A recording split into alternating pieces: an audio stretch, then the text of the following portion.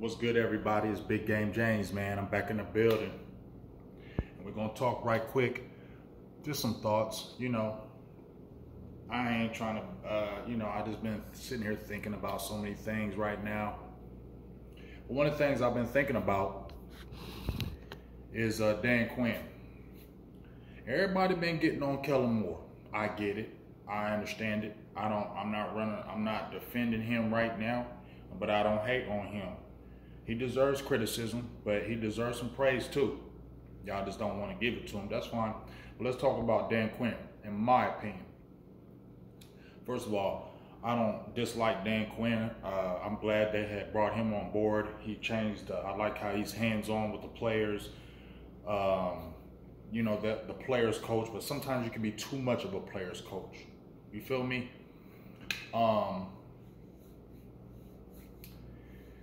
But you know what? Dan Quinn, he got to get this fire too. I remember once upon a time, maybe about 3 weeks ago, Dallas was like second in the league in points given up. Now they're seventh at 19.2. The running game has not been good all year. They've given up 1,863 yards, good for 24th ranked in the league. They've given up, they've had 403 rushing attempts against them, good for 25th. And teams are still averaging over 4.5 yards a carry, good for 22nd. And then,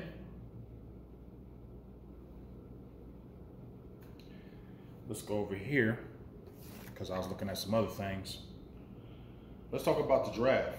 So I just mentioned those numbers, right? So everybody is getting on Kellen Moore, the offense, Dak Prescott, all that good stuff, right? But when you're going to talk about this defense, because it's a team game, defense been giving it up. Okay? Defense been giving up. You almost lost to the Texans. Was that all the offense? That was the defense too. They was killing us on the RPO with David Mills and whoever the other quarterback was, right? Justin Fields killed us. Killed Dallas. Jalen Hurts did his thing. You feel me? Against Dallas. You feel me? So it's kind of like we talking about offense. We talking about the receiving. We're talking about all those things. But when I see the defense giving up all these yards to Indianapolis Colts, you feel me? We blew them out in the fourth quarter, right? But it was the defense. Then the Houston Texans. You almost lost to them. Then the Jacksonville Jaguars dropped 40 on you. You feel me? So, and they ran for 100 and the running back, Travis Etienne, ran for over 100 yards. Teams have been running on us all year. So when you're talking about the offense, when you're talking about Dak Prescott, when you're talking about Kellen Moore and all that good stuff, put this dude to the fire too, because they not doing their job. And it ain't like they got super major injuries, because they ain't super major players. Anthony Brown, okay, we're going to say he a major player. Jordan Lewis, we're going to say they're major players. And then you lost your recent signing in Hankins, but he ain't even been with the team all year.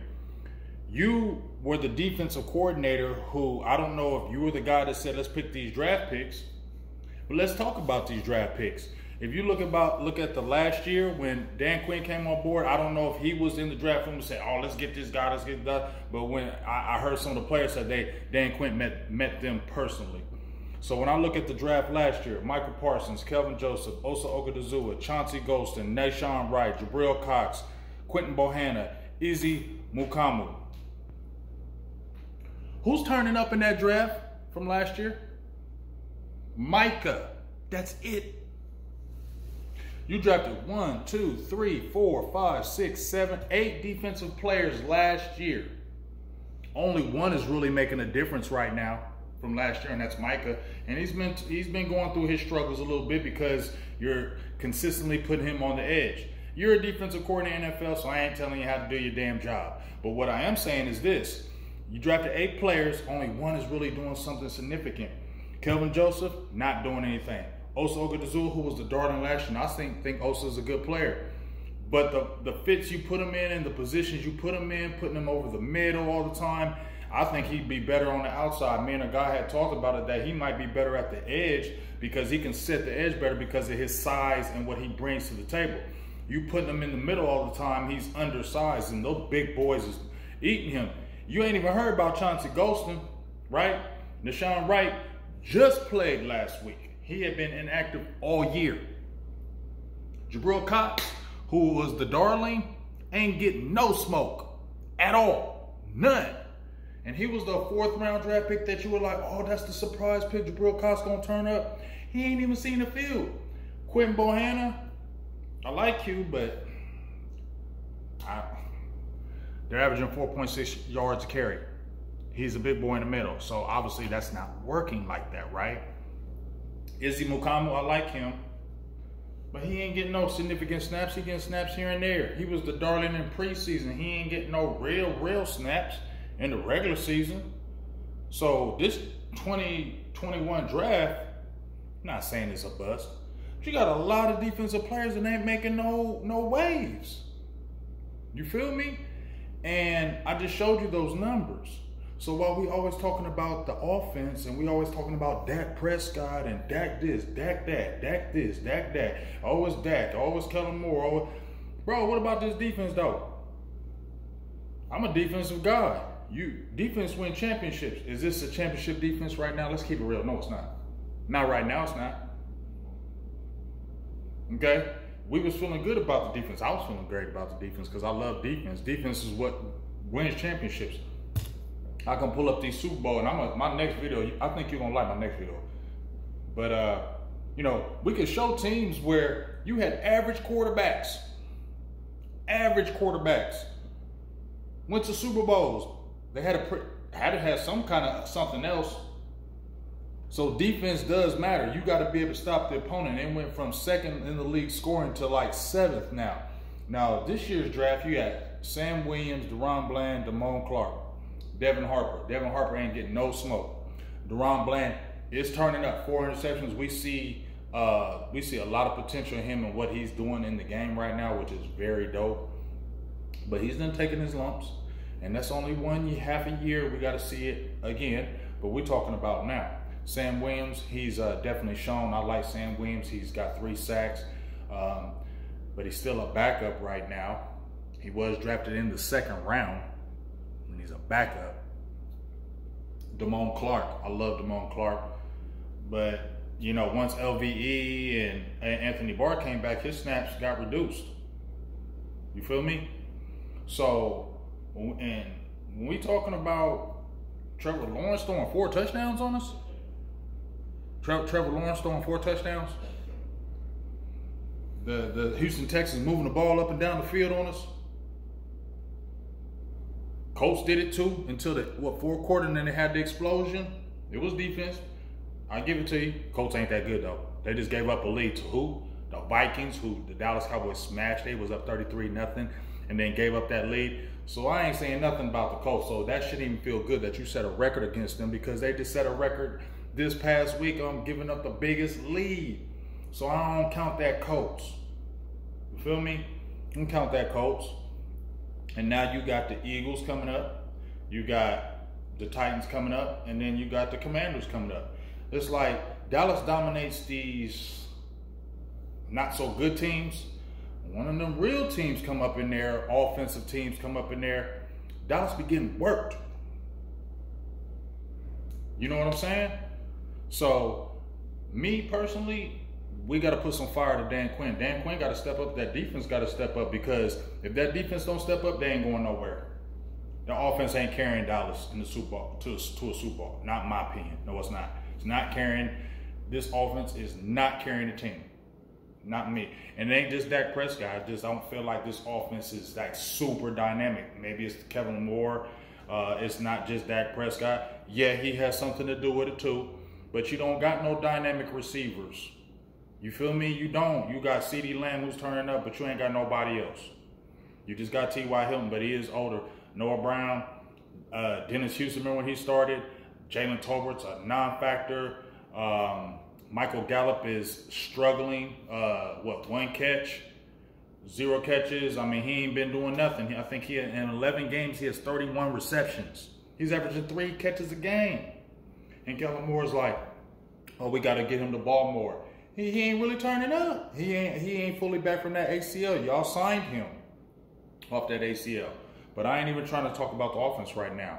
Right now, if you're talking about a team right now with the last 3 games of the year, this defense got to get together. That's what has to happen to me, in my opinion. It's got to be this defense getting together. I'm not relying on the offense. Offense can make some plays, but it's got to be this defense. This defense has got to carry the Cowboys the last 3 games and in the playoffs.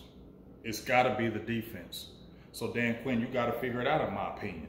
You got to figure it out how to get this together, because teams are moving the ball on us like it's nothing. They are, and it's been happening like the last 3 or 4 weeks. You feel me? And that run defense has just not been good all year. It wasn't good last year. Toward the middle of the season, toward the end of the season, and all this year, it's been bad. Teams have been running all on Dallas. And let me tell you something. If you can run in the playoffs, you can run on a team in the playoffs, that team gonna get beat. So teams have been averaging 4.6, 4.7 yards a carry all year against this defense. So if this defense can't show these last few games, and when it gets in the playoffs, it's gonna be a wrap. It's gonna be quick. It's gonna be a first round exit. If this defense don't get it together, I'm not even talking about the offense. If this defense don't get it together, it's going to be a first round exit, in my opinion. Because Dallas needs this defense to be good. Damn near great. This defense has to be good, damn near great. So that's why I feel like some of this fire got to go to Dan Quinn too, from my perspective. I ain't talking about nobody's perspective. And respectfully how I say this, I don't care about nobody else's perspective. You know what I'm saying? This is just me talking. No disrespect to anybody else. But in my opinion, Dan Quinn, you got to continue. He's not bulletproof in this. The honeymoon is over. I ain't even hating on Dan Quinn, but the honeymoon is over, in my opinion. You can't just keep on saying, oh, Dan Quinn this and Dan Quinn that. You know, Dan Quinn had an opportunity to get a job somewhere else. But you remember what happened when Dan Quinn had a job at Atlanta? He had 2 good years, and it was over, and it was bad after that. You feel me? And in that Seattle, he wasn't the leader of the Legion Boom. Gus, I can't remember his last name, was the one that started that, and he kind of, once he moved on, he took it over. I don't remember Dan Quinn building the Legion of Boom. If he did, somebody find that out for me. Did Dan Quinn build the Legion of Boom? Because I don't think he did. I think it was that Gus cat that built that Legion of Boom. He was there. And understand this ain't dissing him. I'm just talking what it is. And I was saying this before he even got hired. Like, because understand this. And I'm not dissing, but when Dallas was talking about getting ready to sign him, me and Boss Cowboys, I was like, I ain't mad at if you want to hire Dan Quinn, because I knew they were going to do it because of Legion Boom. But I smelled softness. I was like, I don't want to. And then, you know, he came through, turned up, and I was like, yeah, okay, that's what's up. You know, I'm wrong. But there was a reason why I was feeling that way. I was like, you over in Atlanta, kind of softness. And now I'm seeing those things over here after, you know, remember that first year over in Atlanta, it was a great honeymoon, turning up, Super Bowl going crazy. Then right after that, getting ate up. When Gus left, okay, how long did that Legion of Boom turn up? I could be wrong, but how long did it turn up after when Gus left? You feel me? So that's what we got to look at, that dynamic too. He may start off hot when he get with an organization, but do he stay hot? Because it tends to cool down after that. It starts out hot, but it tends to cool down after that. And that's what it feels like. It's cooling down now. The cool down period is coming again. It was hot when it started in Atlanta. It cooled quick. It was hot in Seattle. It cooled. It was hot in Dallas. Now it's cooling. That's a trend to me. Just my opinion. So everybody's talking this and that and pointing their fingers at Kellen Moore and Dak and this and that. Need to start looking at Dan Quinn too. Because if this defense don't step up and get it together, it's going to be a first round exit. I'm Big Game James. I'm out. Peace.